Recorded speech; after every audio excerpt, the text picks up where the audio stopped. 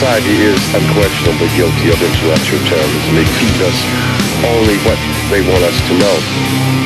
And they speak in America in particular that the number one concern in America is all about crime. But it is truly my belief there are only two true forms of organized crime that exist in American society, and that unquestionably is politics and religion. That is organized crime at its best.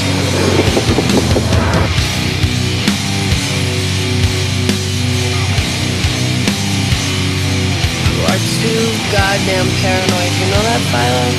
Paranoia is just reality on a finer scale.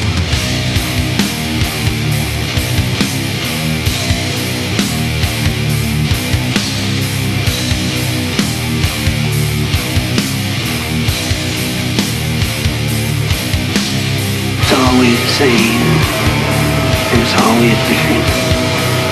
What do you mean? Either you're with one or the other.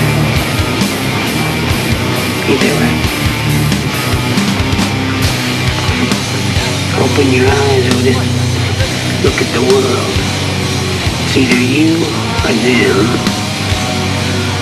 You know what I mean.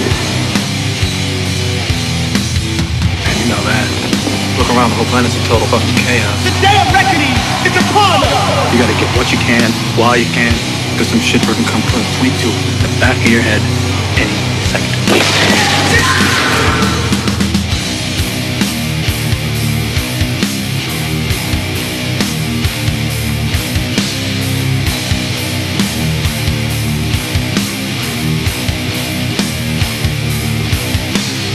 It is truly my belief there are only two true forms of organized crime that exist in American society, and that unquestionably is politics and religion.